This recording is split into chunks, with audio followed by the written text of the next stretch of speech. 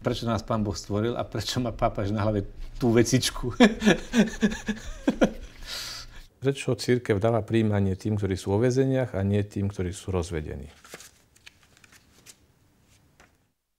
Prečo omša nie je trošku radostnejšia?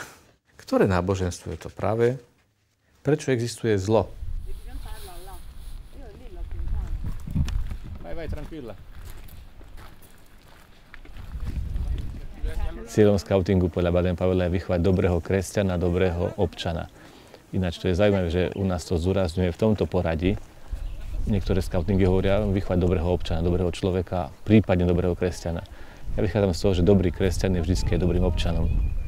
Dobrý občan ešte nemusí byť dobrým kresťanom. Takže keď to dávame v našom skautingu do tohto poradia, tak istým spôsobom hovorím aj o hierarchii dôležitosti veci, že dobrý kresťan sa správa ako dobrý občan.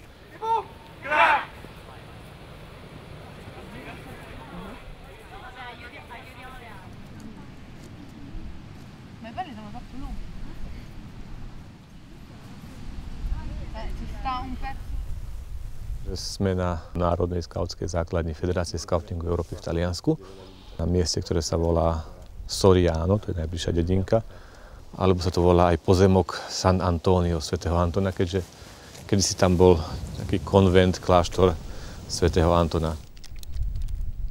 Keď na jednom tábore, tak som robil zvonára na Aniel Pána, tak som tak horlivo zvonil, tak som utrhol celý zvon, ktorý 5 cm pred nosom mi z tej výšky, ako padlo, rovno sa zaril do zeme predo mnou, takže málo chýbalo a mohol som mi zrobiť nebeského zvonára.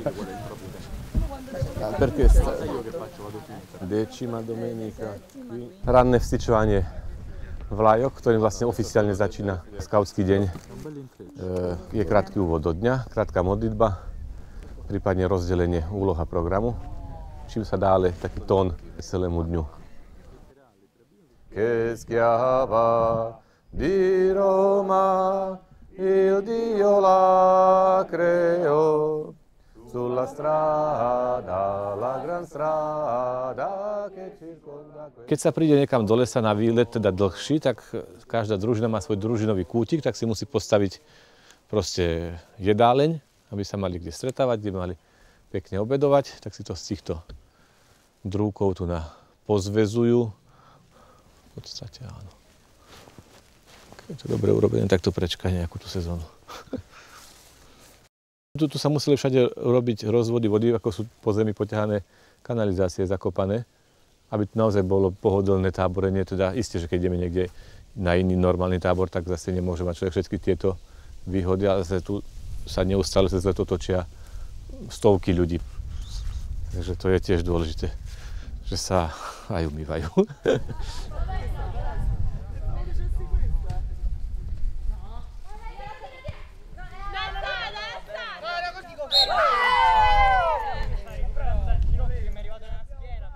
Pokiaľ sa len zaštítim inštitúciou a úkonom obradným, tak tam som istý a bezpečný. Vstupovať do vzťahu, do konfrontácie, do dialógu, aj do hádky je už nebezpečnejšie. Lebo tam už potom musím garantovať len sebou samým a svojou dôveryhodnosťou. Myslím si, že toto aj ľudia všeobecne od predstaviteľov cirkvi očakávajú.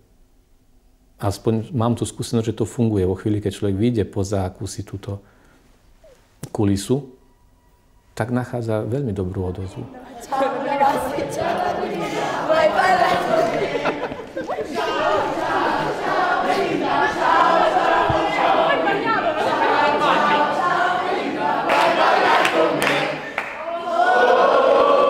To je možno dnes charakteristika mladého človeka, že je otvorený na všetky možnosti, nie len na to, že niečo sa stále takto robil, stále sa to takto bude robiť. Aj na tie dobré, aj na tie zlé. Na cieľom vlastne výchovy je pomôcť mu, aby sa stotožnil s tými dobrými a aby pochopil, že sa má schrániť tých zlých.